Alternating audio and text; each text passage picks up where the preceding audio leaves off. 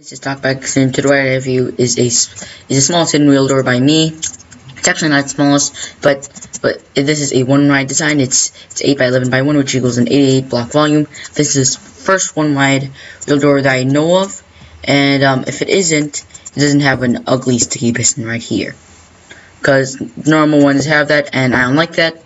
This design is also. I have another design. It's slightly smaller. This design is 80. That's wrong. That should say 88. It should say 80 blocks. My old design, which is down there, is 72. Now, but this design is faster. It's button operated, as in I don't have like some kind of toggle machine. You can use stolen button or wooden button, and yeah. So generally speaking, this design is not as compact, but it's kind of a proof of concept that this can be made one wide, and it's a little faster. It's only slightly bigger, which is why you should choose this design instead of my old design, which is down there. Okay, so here's the actual wiring. It's pretty small, as you can see. This is all the wiring needed, and yeah, this can also be used by all wooden button. So this is a very useful design, and yeah. Okay, so I'm going to start off with the tutorial. For the steep piston right here, I'm going to start off with the piston layout. Okay, get a slab. Now, at the end, I will show you how to expand it. It's not normal of how to expand it. This can be expanded up to 13 wide. That is expanded up to 13 wide, by the way. So, put a rail right here. Also, another thing about this door is that rails, in this direction, it turns like that. But in this direction, it turns like this. So that means that you have to have a rail right here so that it redirects so that you can go through like this. Okay. So anyway, I'm going to start off. This is also sure that it works in both orientations, this way and that way. Let's test it. Oops, come on. Closes. And opens. I think this can be set to 2 ticks, I believe. I believe it's a little faster like that. Yeah, it is a little faster. 2 ticks, 3 ticks, because of how it is set up. Okay, so let's begin with the tutorial. Right here, you want to place a double extender like so. And put a redstone right here. And get a button. Doesn't matter if it's wood or stone, because there is a difference. A stone button stays on for 10 ticks when you flick it, and a wooden button stays on for 15 ticks. So basically, this sets up the whole thing where when this button is pressed, this stays down, and the rail pops out. Then the settings go back down, and this goes back up. So that is why this button is really useful. Put a redstone there to keep us in with a long top.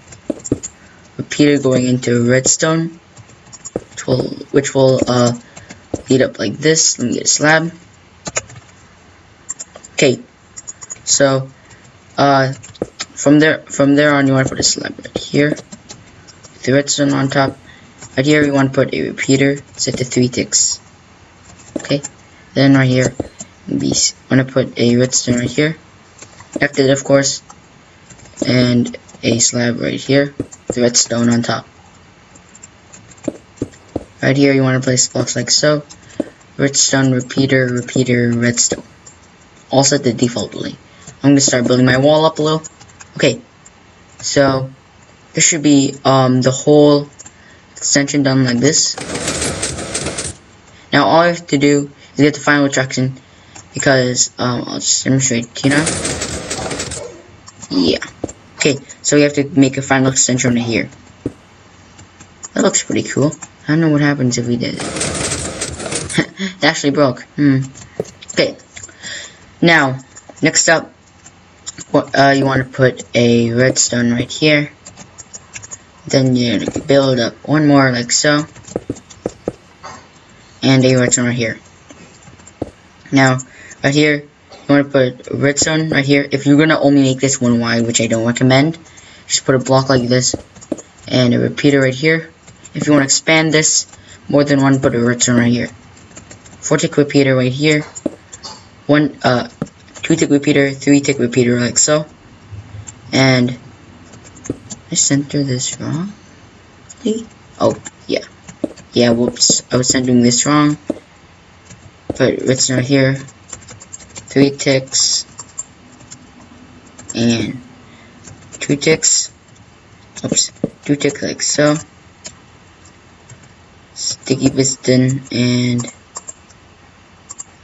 redstone block on top. Now this should be your entire thing done. Click it, closes, and when you flick it again, opens. Okay, so you don't actually copy this entire design and paste it and just like completely paste it over and over again, because this is the reason why I did a tutorial for this is because this needs to be built in survival. So that's why I make this a little resource light. Okay, so right here, I put to expand it. I'm gonna expand it by 1. Put a sticky piston right here. Block right here. Blocks like so. Put redstone here. Torch there. Slab. Powered rail. Sticky pistons. Except you just want to place 2 redstone like so. And that's when you're done expanding. Okay? So, flip the button. Oh, that was strange. Oh, yeah. Oops, I forgot to add. Put a block right here. Redstone, 3 ticks. There, close this up. Sticky piston. 2 things like so. And something like this. Okay. So, let's test it again. Loads this and opens. Okay, folks. This has been. I hope you liked this video. If you did, please like it. If you like it, then please subscribe. But anyway, folks, that's all. This has been the Knockback X, and I am.